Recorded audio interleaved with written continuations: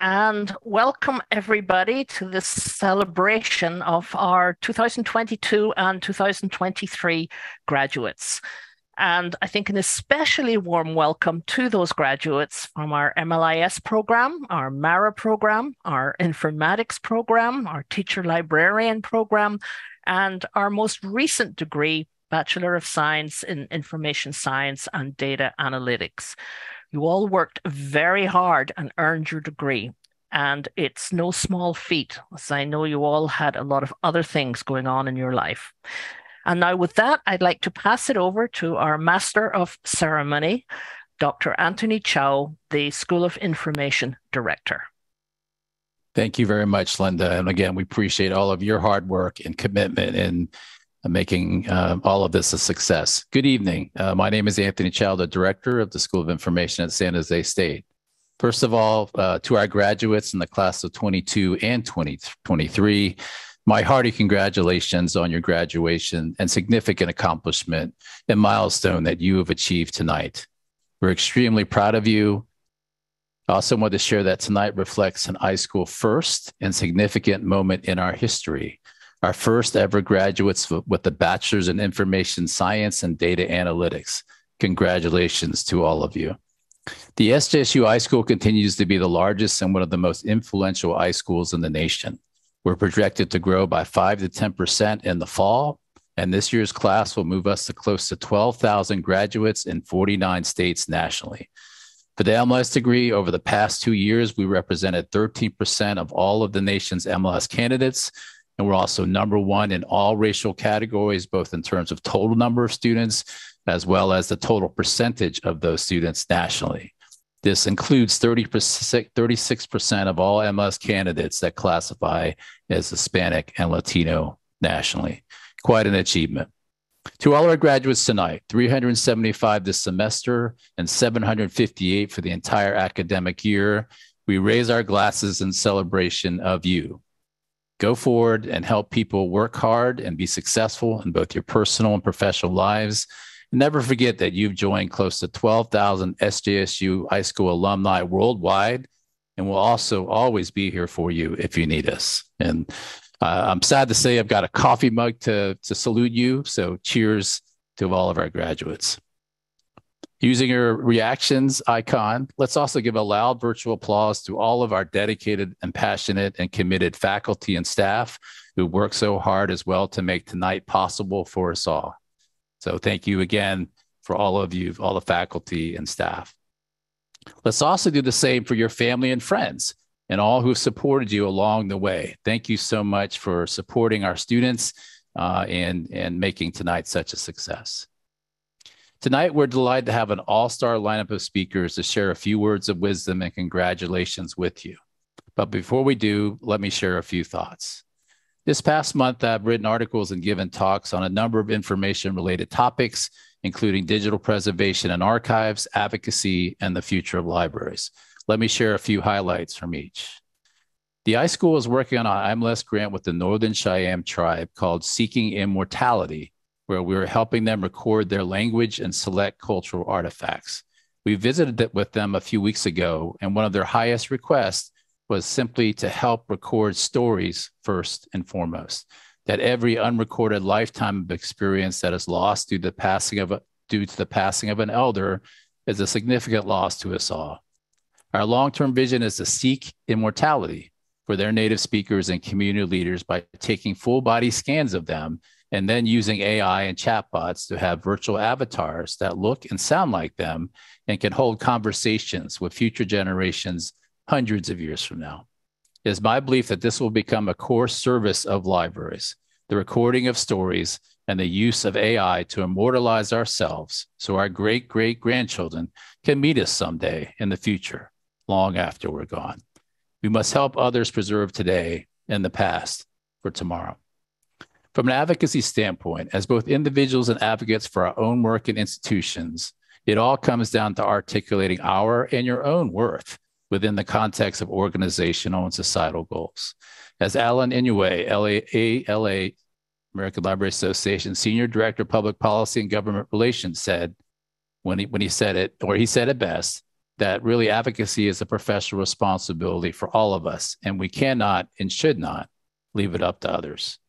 We effectively advocate in three primary ways: build long-term relationships with peers and decision makers and their staff, so there's a meaningful understanding of what is important to each other within our own personal and cultural context, and also so that disagreements on singular issues do not become relationship breakers. Discussions and disagreements are held at a human level and define who we are and the immense diversity our nation represents. Always be respectful and polite in building and maintaining these relationships. 2, have multiple points of data on why what you do and what your organization does is value added and has high return on investment. If you don't have the data to share with others, then you immediately lose credibility in the eyes of decision makers. And 3, gather and share stories of impact with a particular emphasis on patron customer stories of satisfaction and success due to your service programs and resources. Also, one final note, the majority of funding is local. And so if you ever wonder if you can rely on a state or national advocacy committee that represents you, the answer is no. Local funding typically is over 90% of funding. And so all of us must advocate for our own worth and what's important to us and how that is aligned to the organizational, societal, short, and long-term best interest. Finally, the libraries of the future. First, they'll be data-driven and community-centered. In our disrupted world, libraries are being used more often than ever due to the fact that digital access is increasing much more rapidly than print circulation is declining. Access to data, especially visualized data, is essential in helping us make informed decisions as real-time as possible. Also, decision makers really like to see this type of data and visualized data in particular. Second, however, is that no one should be taking the value of libraries and information for granted, as lack of support for libraries is usually not due to real opposition, but rather that other services are in higher demand and are higher priority for future funding. Remember, relationships, data, and stories of impact. Third, libraries of the future are going to be even more high-tech than they already are. And as hard copy print materials continue to decline, the born digital data and job competencies that go with them will significantly increase the digital divide between the haves and have-nots. And finally, libraries will continue to provide equal access to high-quality, vetted, and peer-reviewed resources, services, and programming. In the era of increased censorship and book banning, libraries serve as the freely accessible foundation for access to open information for everyone. We just now have many more diverse ways to do this. As we celebrate all of you tonight, the field of information could not be more exciting and turbocharged. I hope you're excited about the endless world of possibilities your SJSU iSchool degree affords you. And my final advice to you for success in your career and life in general is to work extremely hard and be kind to others. You must give to get. Thank you so much. Next, I'd like to introduce our Associate Dean, Sandy Hirsch, for our Dean's Address. Sandy, thanks for joining us. Thank you so much. And on behalf of the College of Professional and Global Education, I bring greetings and congratulations from the Dean. As the former director of the School of Information and the current Associate Dean for Academics in the college, I am particularly thrilled to be here today to congratulate our graduates of the School of Information. Through your course of study in the School of Information, you have all gained a deep understanding of how information can be applied to address some of the world's most challenging problems. And you have also gained the skills and knowledge that will enable you to make a difference in your communities. I congratulate the School of Information's outstanding master's degree students who are graduating with their MLIS, MARA, and informatics degrees, and also to those who have completed their teacher librarian programs and certificate programs. And as you've already heard from Dr. Chow and Dr. Main, we are very excited to be celebrating our very first class of undergraduates who are graduating from our college. This is a huge milestone achievement, and we're super excited. So we are especially wish to congratulate those who have just completed the iSchool's new BS in Information Science and Data Analytics degree.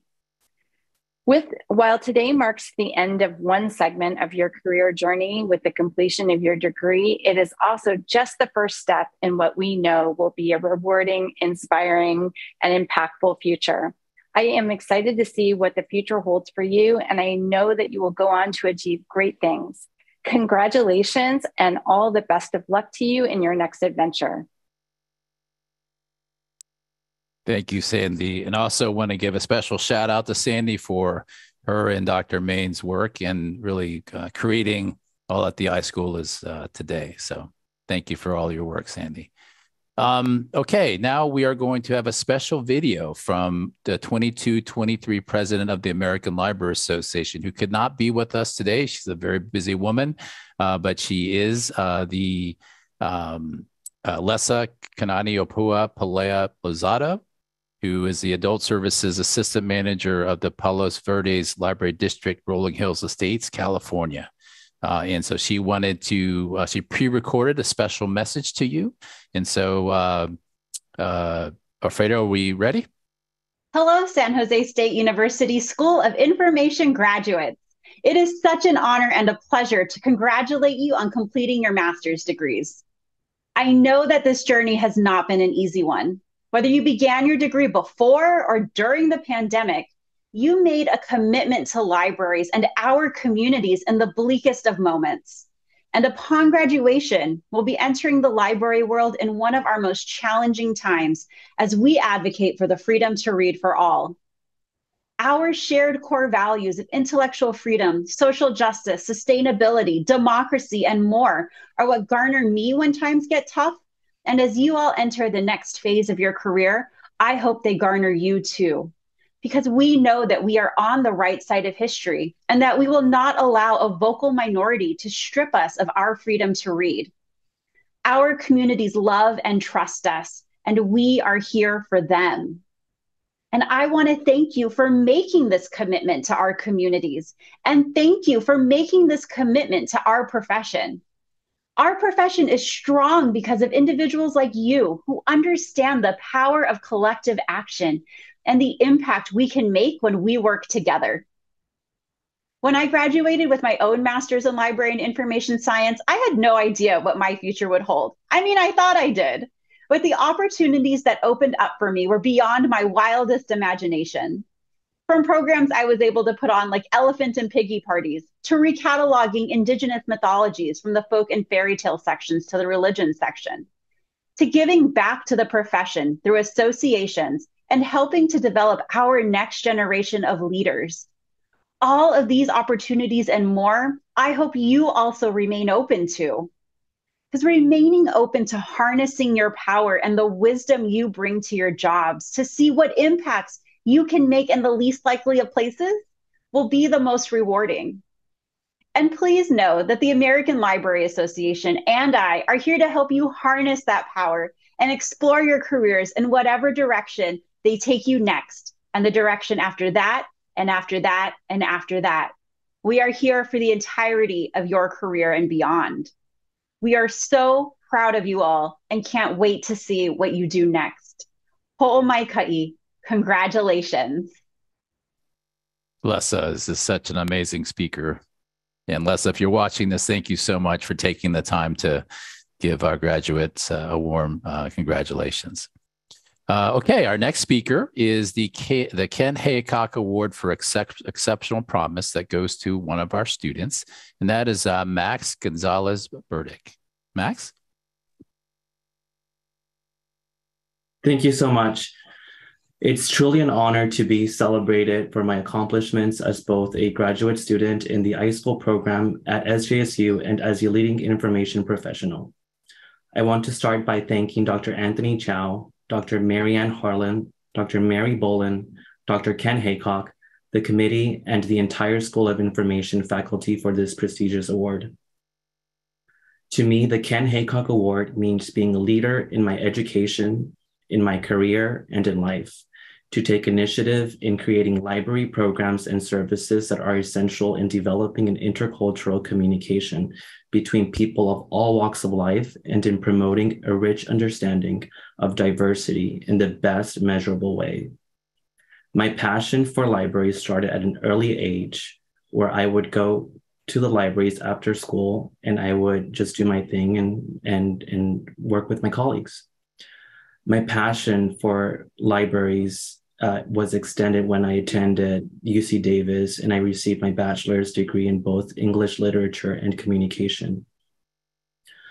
After college, life took a turn and I became a reserve deputy probation officer and a social worker for 5 long years.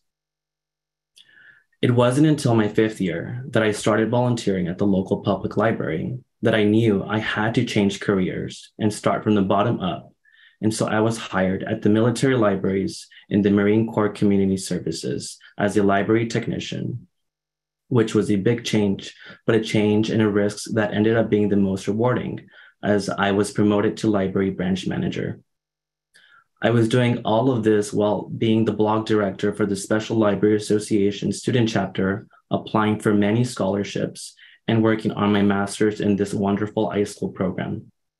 I want to give a special thank you to Dr. D for listening and understanding my willingness to want to work and gain library experience, and for offering me a start at the Special Library Association.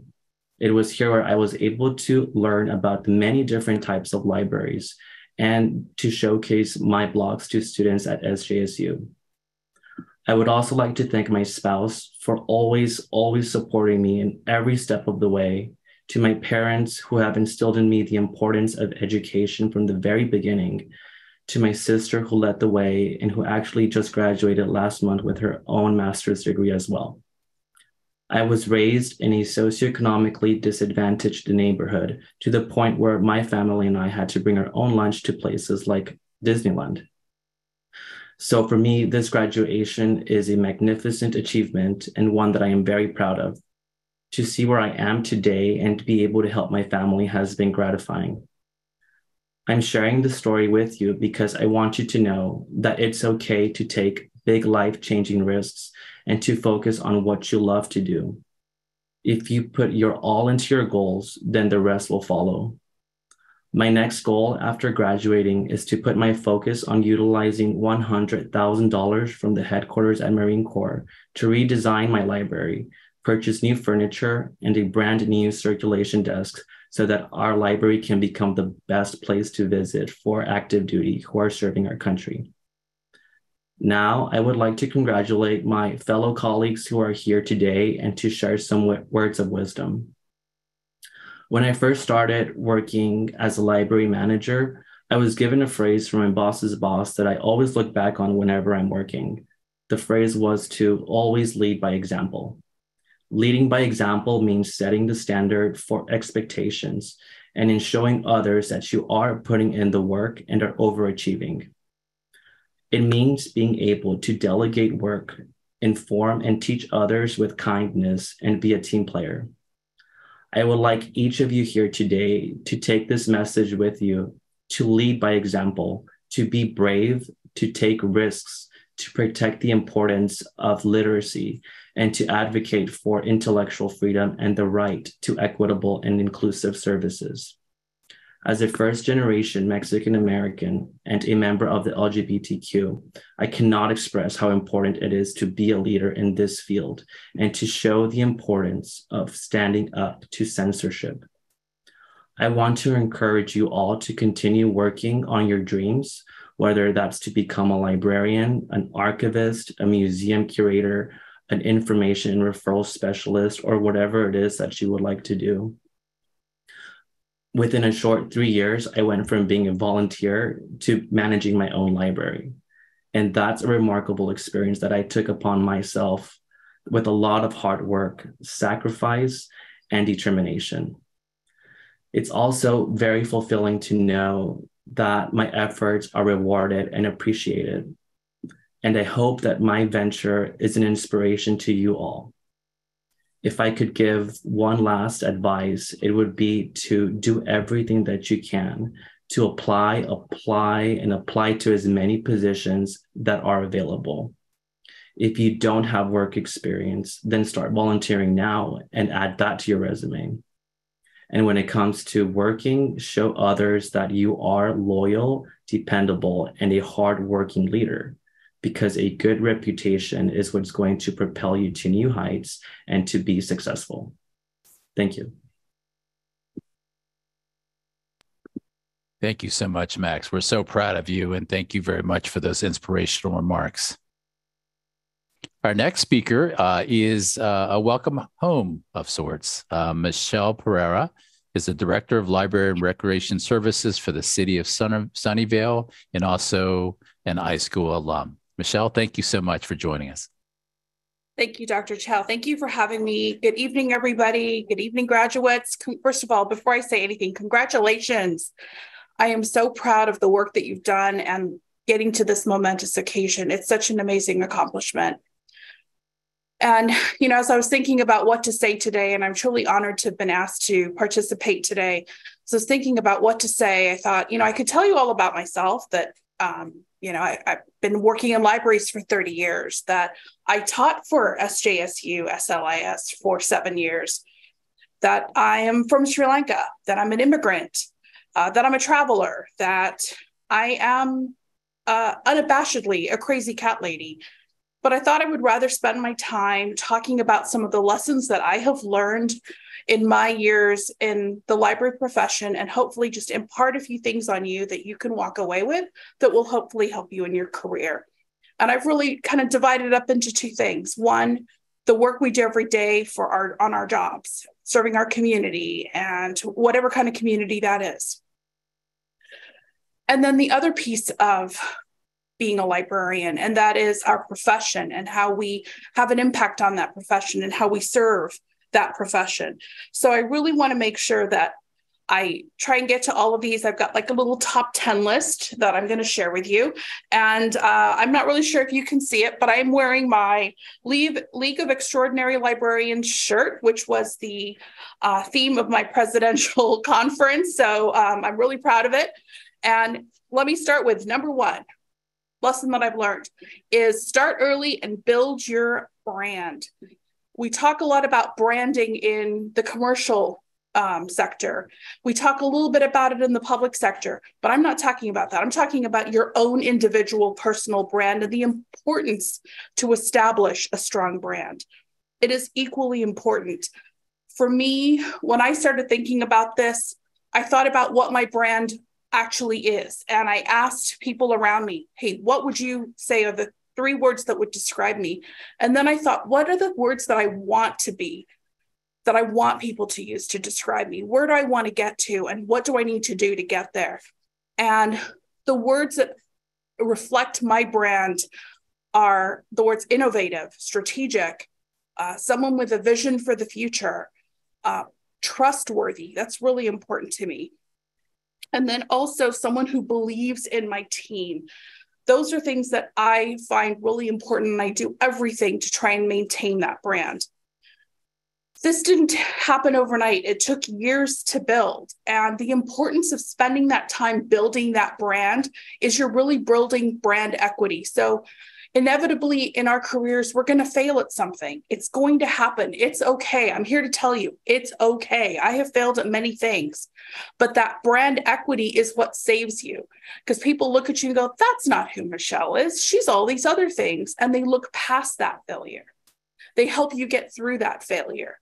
So really think about your brand image and think about perhaps what 3 to 5 words you want to reflect who you are, and start working on that and building that's who you're going to be. The second thing I will say, which is just as important, is be strategic.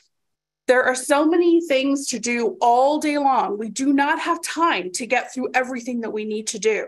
So you have to be strategic in your decision making. Think about certain projects or services, or pick things that are going to help you get to where you want to go.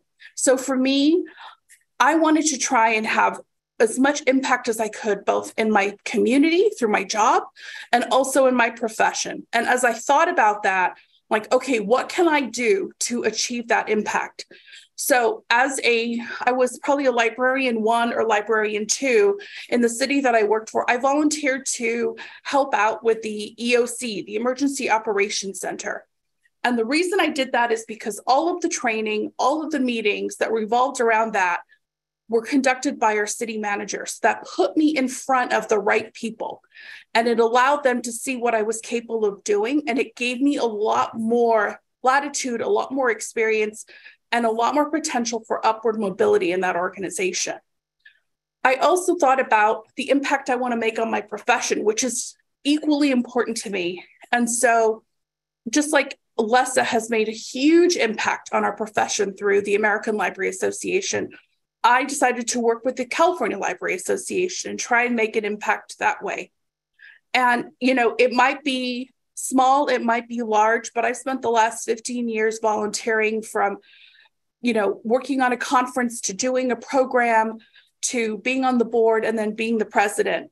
And all of these things really helped me establish my brand and who I am. So those two go hand in hand.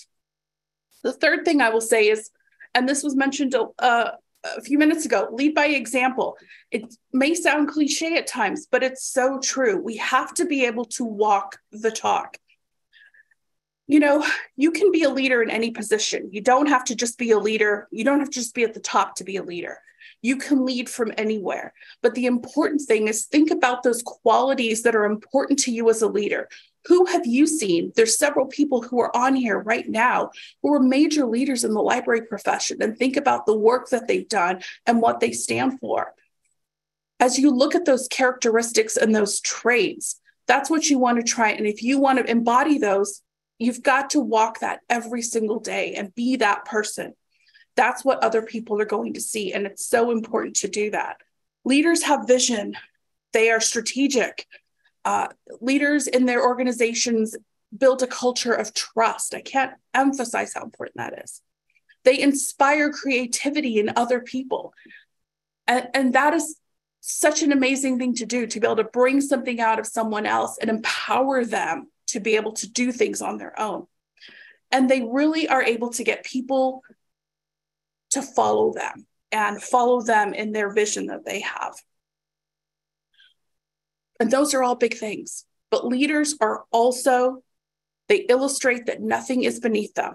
They're willing to do whatever it takes. And that sometimes means, and I am definitely one of those people who at the end of a large event at my library or my recreation department, I am going to be the first person to help pick up a chair, fold a table, or pull down an easy up and load the truck, because it's important to stay humble, and it's important for your team to see who you are and that you are willing to lead and do anything it takes to support the group. Number 4, the next thing I'll mention is be innovative, be creative, reinvent something. That's so exciting to do. There's the business guru, Peter Drucker, who once said, the only way to predict the future is to create it. Let that settle in for a minute. That means taking a risk. That means trying something perhaps you haven't tried, but it means creating something that perhaps never was. And that is just one of the most amazing things to try and do.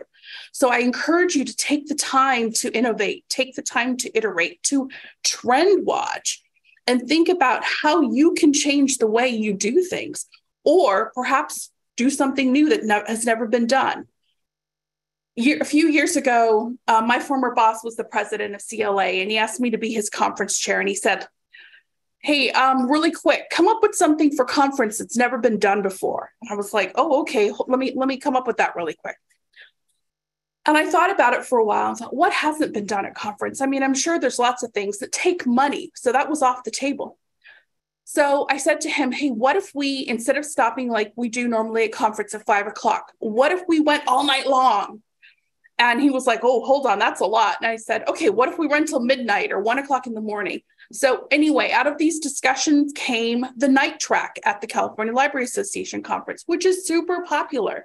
And the first year we did it, I did a program at 10 o'clock on a Friday night on failure. And I had 200 people in that room wanting to listen to those library directors talk about a failure they had. It was an opportunity to do something different, something edgy, we knew there were lots of new librarians coming into the profession who wanted to spend time together, who wanted to socialize, who wanted to be out later than 5 o'clock, who wanted a bar. And so we provided all of those things. And that night track is still going on today. In my job, when I was the director of the Rancho Cucamonga Library, actually, this is when I was the assistant director, we had started introducing toys into the children's room, which most libraries have done. And one day I was at a museum and I saw this geography exhibit that it really captured me. And I thought to myself, as I was coming home, I thought, wow, what if we were to create some kind of interactive exhibit for our children's room that featured all of these different kinds of toys or different kinds of play and tactile experiences? And we got a grant to do a proof of concept, hired a museum designer, and we created these interactive exhibits that were scalable, that were small enough for a library to use, and that were flexible and movable and all of that. And they were the most popular things at our library. And what was great was all these other libraries heard about it, and we ended up selling like 50 or 60 of these museum exhibits, really, that worked in libraries to other libraries. And it was great to be able to create something that wasn't and introduce it into the library world and really try a different type of service model. So the bottom line is, look around you all the time, whether you're at the grocery store, whether you're online at the gas station, whatever. There are so many places that you can look and get inspiration. You just have to always think about, how could I apply this to what I'm doing at work, or what am I doing in my profession, and think of that way to translate it. And that will really give you a leg up on a lot of other people who don't think like that. Next thing I'll say is pay it forward. Everyone here who's spoken today has had someone in their career, or probably some ones, who have been remarkable and done something great for them. I know I've had great mentors in my career, and I am so grateful to them. They've helped me on my journey, and they've really helped me, through their generous spirit, become who I am today. So I would say, be a mentor one day. Get involved with an organization like Lessa has, like ALA, or like I did with the California Library Association, or PLA, or Reformer, or Apollo. There's so many. Become a member, volunteer, and give back to our profession and to the next generation of librarians as you go on in your career. Like I said, I volunteered for many years for CLA, and I've never regretted 1 minute of it. It's really been very fulfilling. And it's important for us to really make sure we're giving back to our profession. The next thing I'll say is, ask yourself a question when you're faced with issues.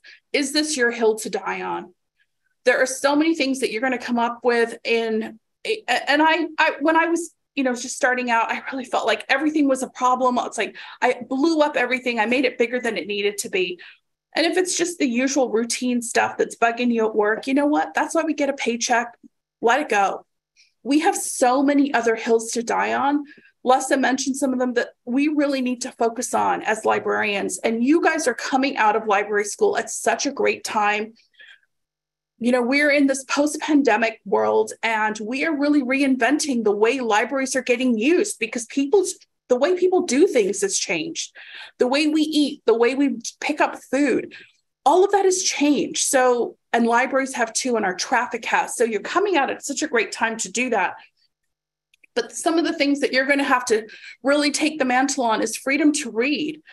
I cannot believe we're still having this conversation about banned books in 2023. I mean, this is ridiculous, but this is something that we are dealing with. Sustainability, for funding sustainability in libraries, is something huge. And that is something that we really need to think about. When you look at an organization like a city or a county, and you're funneling so much money into public safety, and I'm not saying that's not important, but the more money you put into libraries and community services and 0 to 5 and after school programs, the less money down the road you're going to have to put into public safety. That is proven. So that is something else that you're going to have to contend with as you're coming out of this. And I will say, librarians have been talking about equity since God was a child. I mean, this has been part of our language forever. I've never known it not to be. And now the rest of the world seems to have jumped on board about equity and diversity, but it seems like whenever we take a step forward, we're taking steps back when it comes to diversity and LGBT, and we need to really make sure that we are on the right side of that in libraries. So all of these things, so my message is really think about, is this your hill to die on, and which ones are you going to choose? The next thing I'll say is have a nimble career plan.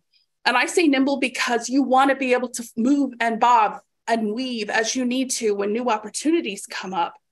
It's always important to have, even if it's a 1-year plan, that's okay, or 3-year, 5-year, even a 10-year, it really doesn't matter. Just have an idea of what you want to do, the skills that you're going to need, the training you're going to need to achieve that. It is so crucial because things will happen, and it might not happen right in front of you where you think it will. It might happen over there. And you have to be always thinking about, gosh, will that get me where I want to be? Decide on the kind of impact you want to have in your life, in your job, in your profession, and think of look for the opportunities that are going to give you that. For instance, do you want to supervise or manage? What training or skills are going to make you more marketable to get to that role? What can you volunteer to do in your job that's going to give you what you need to then be competitive for that next job? Do you want to be a director? I'm hoping some of you do, but it's not for everyone. But what I would encourage anyone who's interested in really moving up and becoming a director and trying to affect change is to not stop at being a director. Please, if you hear nothing else from me, hear this. It is as a library director, I am given a pot of money to spend every year. And if I want more money, I've got to do a lot of maneuvering to try and get it, or I've got to fundraise, or I've got to go to my friends. I wish I thought about this earlier in my career, is think about what's beyond a library director. If you can become a city manager, or a county CAO, or the director of a school, or the dean of a school, or of a museum, these are the decision makers that decide where the pots of money go and who gets it. That's where we need more librarians to go. We need you to move up into those decision-making roles, even into those political roles, because that is what's going to make a difference and give libraries far more power than we already do. So if you hear nothing else, I hope you hear that. The next thing I will say, and I'm sorry I'm moving quickly, but want to get through my 10, please celebrate success. I cannot emphasize how important it is to celebrate success. You all need to celebrate this accomplishment that you have just achieved. It is remarkable. It is important, and you need to take a moment. And when I talk about what you've got right now is true success, and it's huge, but success is also trying. And that is something that we sometimes forget about. The importance of celebrating someone who tried. One thing we try and do, and I try and do, is whenever we do some large staff report for city council or get something that's almost across the finish line, we celebrate turning in the grant application, never mind that we get it. It's important to try and celebrate those accomplishments because it was a heavy lift for people. So think about celebrating the try as well as the success. It can be simple. It can be hey, thanks so much, great job. It could be a handwritten note. I will tell you, a handwritten note goes a long way. Or an email or a cupcake or a cookie or a party. One of my proudest moments in my career was 10 years ago, my library won the national medal, which is given out by the Institute of Museum and Library Services. And we got to travel to Washington, D.C., and Mrs. Obama presented my library with this national medal. Talk about like the eclipse of a career. But and as great as that was, the most exciting thing was the week before we had a huge party to tell staff we had won. And we invited anyone we could think of that had some kind of influence, other library people in the community, to have a party and just celebrate the work of achieving that. So really think about the importance of celebrating those wins. And then sometimes I will say, take time to reflect on those special moments in your career.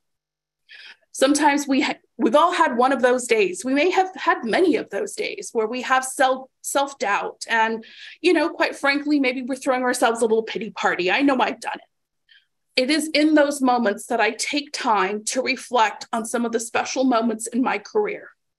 Obviously, the national medal was, one of those. But I remember probably about 10 years ago, I ran into a former student of mine who wasn't sure what she wanted to do. And she went through our class, which we taught reference. This is how long ago this was when it was required. And we taught a reference class, and she came out of that class feeling she was going to be a public librarian. And when she ran into me, probably 5-6 years after she graduated, she saw me and she literally threw her arms around me and said, "I just want to thank you. You changed my life with that class." And that is a moment that when I have a bad day, I look back on and think about. I think about the time when we had this huge Black History Night celebration with about 500 people at the library. And this one mom came to me with her about 5-year-old son, and she said, "I never had anything like this growing up as a child. And you are changing these children's lives by doing this." And I knew the importance of that program to her and her family in that moment, and how important it was to keep doing programs like that. And I will be really honest with you. I graduated, I finished in 1996 in December, and I graduated at the ceremony in May of 1997 from San Jose State. And this is when we had the split campus and I was down south. And I will tell you that it is full circle for me to be able to speak to you here today. And this moment right now will be one of those moments that stay with me that I will look back on. So I thank you for including me today.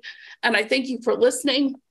I thank you for selecting librarianship as a calling in your life. I wish you all a career filled with success, with fulfillment, and with a little surprise. Congratulations, graduates, on your graduation on this momentous occasion. And I will leave you with number 10, my 10th tip. And that is something that I was told on my graduation day by someone very important to me, and wrote it down on a little card, which is still on my refrigerator 27 years later. And he said, and I'm saying this to you, do great things. Thank you very much.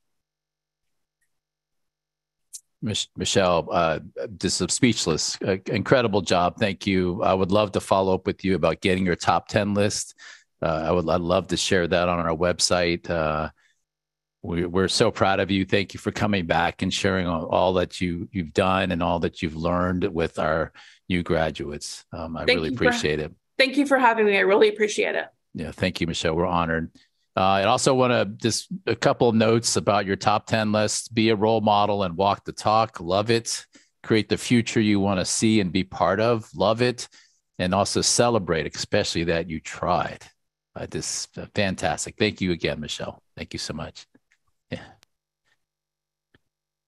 So our next presenter is John Clay. So moving on to the other side of information, he is Vice President of Threat Intelligence for Trend Micro. And John, we appreciate you taking a few minutes of your time to share all that you've learned in your illustrious career. Thank you, John. Yeah, thanks. Great to be here. And I'm very humbled that you allowed me to speak to the folks. So congratulations to all you graduates.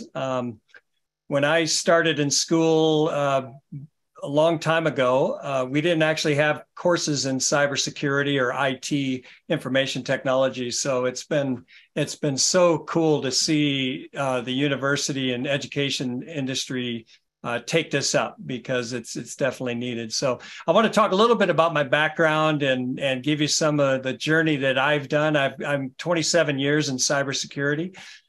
Feels like I just started just the other day, but it's been a long time. My background is I'm from Michigan, went to Michigan State University and got a BS in electrical engineering. What's interesting, I had a minor in computer engineering with that, and I actually never used my double E degree. So I never got into electrical engineering as a profession. I ended up taking some computer classes, and interesting enough, my first computer course was Fortran with punch cards. A lot of you probably have no idea what that means, but basically you had these punch cards and you had to feed them into a machine and it would come out with and it was your program. And I can't tell you how many times my rubber band around my punch cards broke and I lost my whole program because they were all out of order. But it was fun. So I actually, when I graduated in 1987 from Michigan State, and my sister was working for a company out in Sunnyvale, California, out where you guys are. And she said, hey, we need a programmer for a program we have at work. So she got me my first job, and I did computer engineering and computer code. So basically, I programmed in 0 and 1s. So I did that for about 3 years, and I found out again I wasn't really cut out to be a programmer. I sat at a desk for all day programming, and I just kind of learned that I didn't want to do that. So I shifted jobs at that point. And Michelle talked about being nimble in your career, and so I'm actually probably like Gumby because I'll talk about it. But I've done a lot of different jobs around.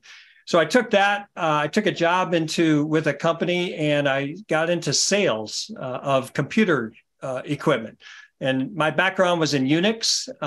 So I started selling Unix servers and PCs and all that for that company. And I kind of did that for a number of years, moved around for a couple of different jobs. But then it was interesting enough, I was out of work for a little while, and I had just I'd met a lady who eventually became my wife. But at the time I was out of work. So I figured we were going to get married, and I said I needed to get a real job again. And I looked at an ad in a newspaper. Most of you probably don't even look at newspapers anymore, but back then, this was in 1996. I answered an ad in a newspaper for a company that was looking for a salesperson. So I went and did an interview, and a gentleman named Jim Leonard, looked at my background, looked at my resume, and said, hey, you've got a good technical background. Why don't we need a sales engineer? And he's like, would you do that? And I was like, well, I'll do anything. I just need a job. So he ended up hiring me as a sales engineer. And I was the second sales engineer hired in North America for my company called Trend Micro. Trend Micro's been in cybersecurity since 1988. So I was very early on. We're 35 years. I've been with them now for 27 years. So I know I'm probably atypical for most people these days who move from company to company to company. I did that early in my career, but then I started with Trend Micro, and I've been with them for 27 years. Now, one of the reasons why I've stayed so long is, one, that's a great company. I've loved the people there. I love the owners. In fact, our founder, one of our founders is our CEO, Eva Chen, which again is atypical in technology, having a female CEO. Our company has a lot of diversity. We are a global company. So that's the other reason I love working with Trend Micro, because I work with employees that are all over the world. We work in 65 countries around the world. So I get to interface with, the Japanese, with the Indians, with people in Canada, with people in South America, Brazil, China, you name it. I've been able to work with people in those. So it's been a fantastic opportunity for me. But inside, I was a sales engineer, and I started working and doing stuff. I did some sales engineering management. And I want to share a lesson for you, because I had a little hiccup in my career at Trend Micro. And what happened was I was a little upset with my manager, and I had a friend at work that I used to, he still actually works with us too. And I vented to him via email. And unfortunately, that email was addressed to my boss, not him. And so my boss got this email, and I obviously, at the time, I didn't write a very flattering look at what he was doing at the time. And so, life lesson there, if you're going to communicate to somebody, make sure you are communicating to the person you are supposed to be communicating with, but also, suck it up. I shouldn't have done that. It was bad manners on my part, but we all get frustrated at times. But just, again, take time, sit down, take a deep breath before you vent too much. So unfortunately at that time, I wanted to stay with Trend Micro, but I knew I was not going to further my career under this person. So I decided to move into marketing. So it's interesting. I went from a technical role, sales engineering role, into the marketing side. And my nature is kind of an introvert, but I've always enjoyed public speaking. So I started to do a lot more public speaking at that point. They would have me go and do events, and I would speak about cybersecurity at events and stuff. And so I became a product marketing manager, and I actually launched a number of different products for us over the years. And then I got into the education side. So this is interesting because you all are remote learning, and this is back in probably 2000, I think. I started to build a remote learning program for Trend Micro to train our customers, so on the products that we had. So I built a virtual classroom. We had virtual machines, and we ended up, and I had instructors that were teaching virtually, and so we kind of started the whole remote learning type of process there back in 2000, and that worked out very well. And it was an interesting, again, it was change of a job. It was a new thing to do at the company, and it was a lot of fun, and I enjoyed that. But then I started to get into more and more into the public speaking stuff. And so actually today I'm basically a public speaker for Trend Micro. I speak at conferences all over the world about cybersecurity. I regularly talk about the threat landscape out there, what the malicious actors are doing out in the world. And so it's been a lot of fun to me, and especially traveling around the world. Like I said, you can't see a lot of stuff on my walls here, but I have stuff that I've picked up over the years as in my travels to be able to reminisce and memories. And I would recommend that you do that in your day-to-day routines, that if you do go somewhere, take some time, take an extra day to go visit. Interesting story. I was in Cairo for an event. We have an office there.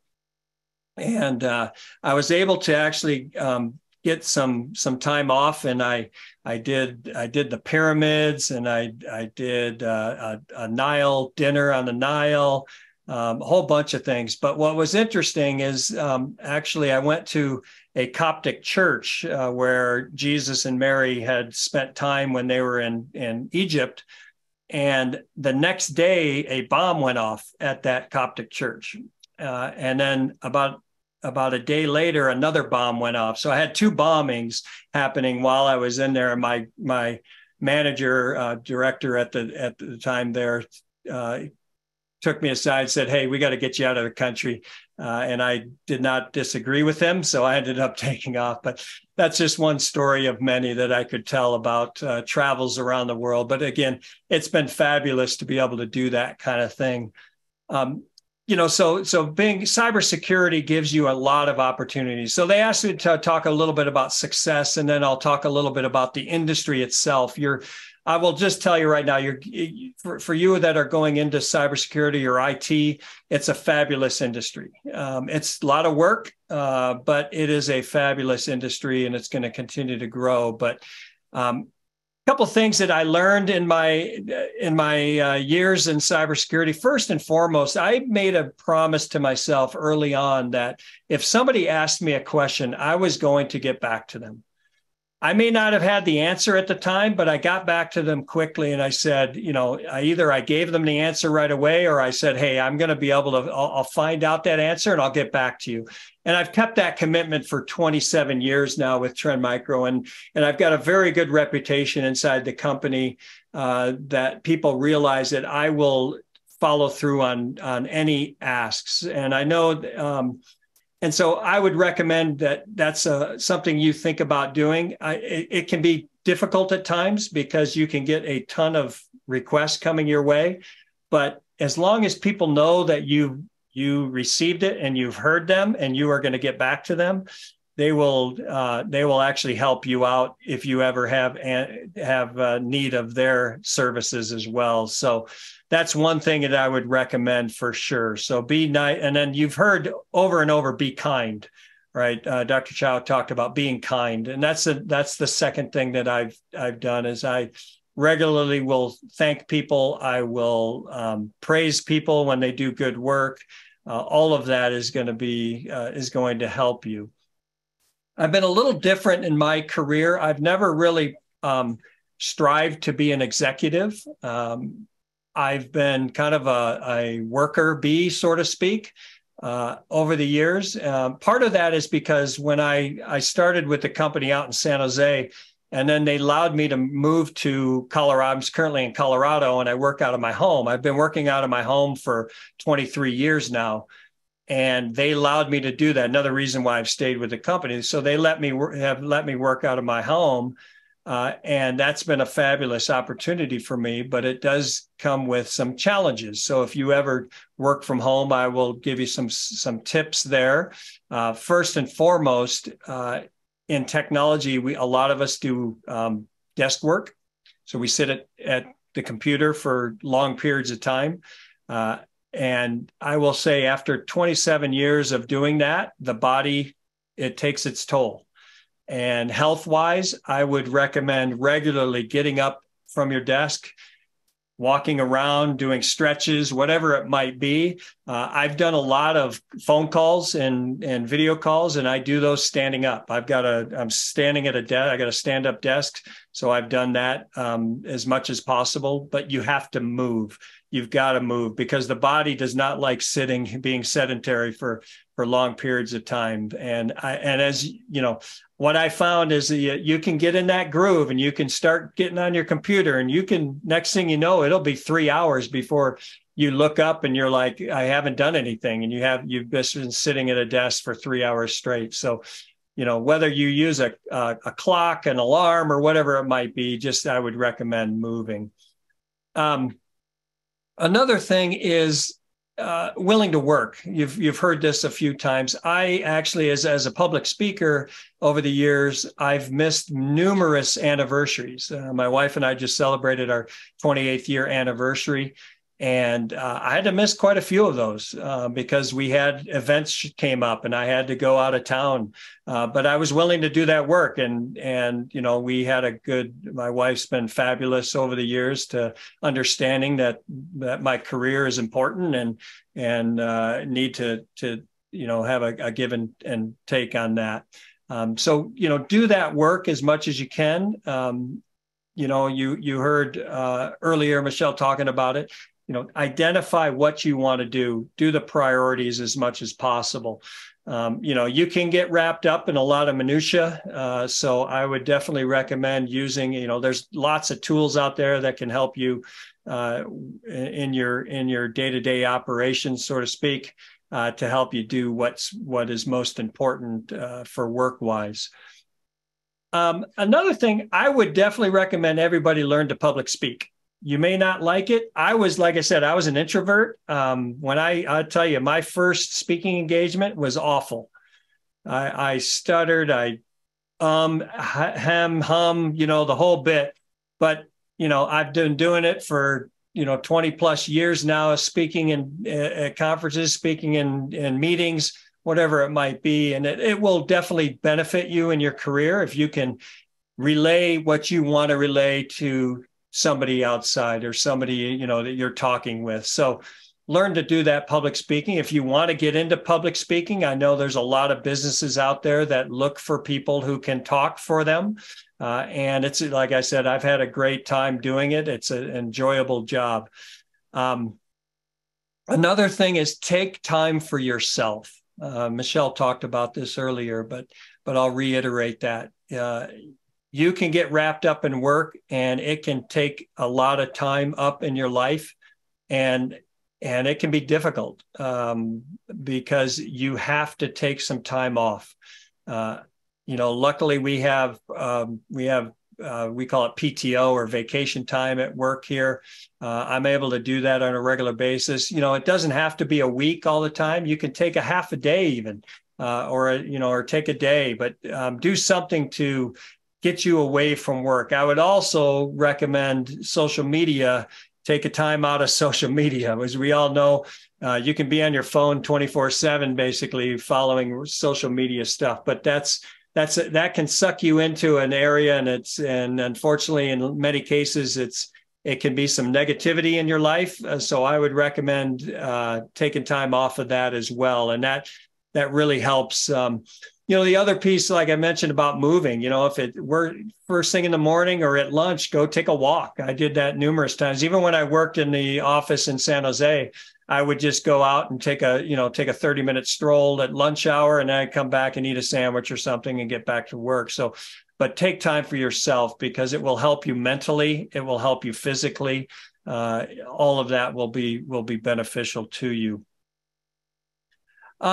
So let's talk a little bit about cybersecurity. Obviously, you're graduating with IT and cybersecurity. This industry is unbelievable. I actually work on the vendor side. So a lot of people may not realize that there's basically two sides to cybersecurity. One is you can be a practitioner where you're actually defending networks and systems against the malicious actors out there. But there's also the vendor side where, like with Trend Micro, where we actually are creating products to help businesses and people to protect themselves. Our mission statement at Trend Micro is, to ensure that the transfer of digital information around the world is safe. And we've followed that model for 35 years now and continue to do that. But there are so many different jobs available to you. As just in my own career, like I was saying, I've been in sales, I've been in technical sales, I've been in marketing, I've been in the education side, I'm now in the public speaking side. So, and even among that, there's a ton of different opportunities that you can do with organizations. On the practitioner side, there's numerous areas you can look at. You can be a threat hunter, where you're actually looking for the malicious threats that are coming into the organization or in the business.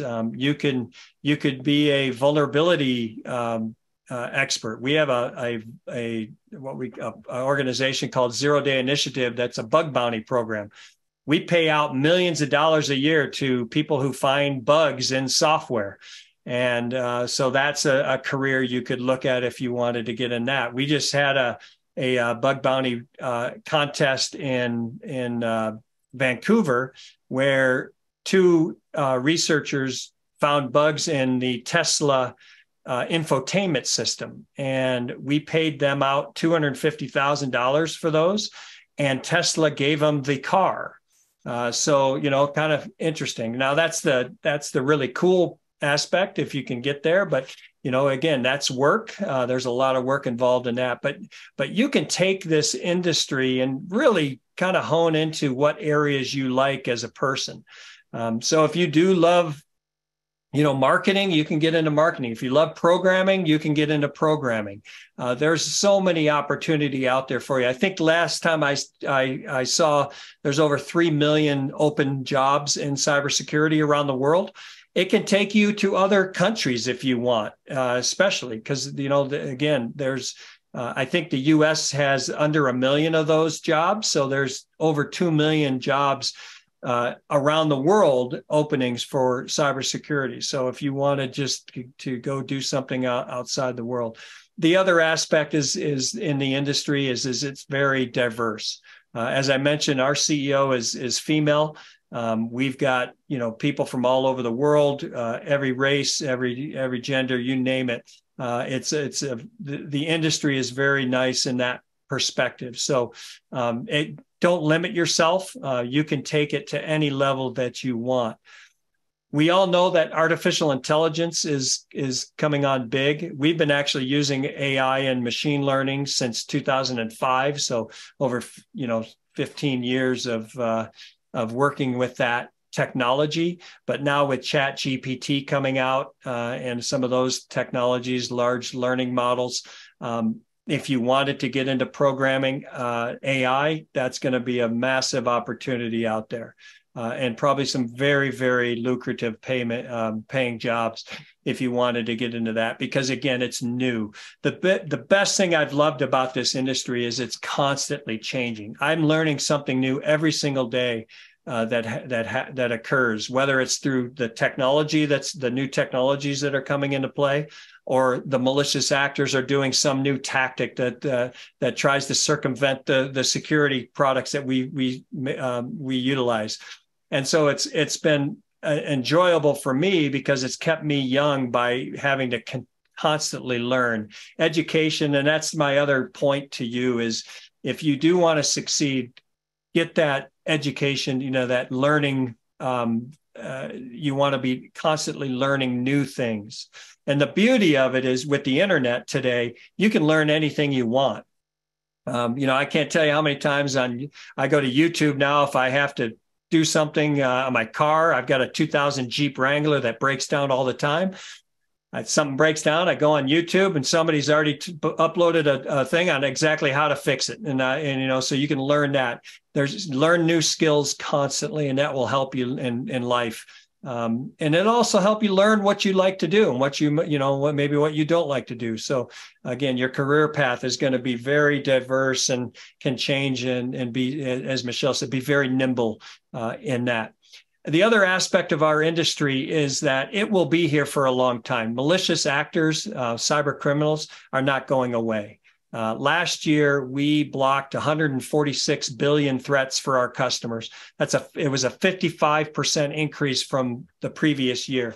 So they're actually ramping up their attacks on businesses and people. So you will have a industry continually for the next, I don't even know how long, it's probably forever. Physical crime has not been solved. We still have physical crime out there. And so cybercrime is probably going to be unsolved for a long, long time as well, because these malicious actors are going to continue to do what they want to do out there, and we have to protect it. The nice thing about the cybersecurity industry also is we are on a mission. We're a mission to keep people safe, and that's a nice goal to have. It keeps you excited. It keeps you young.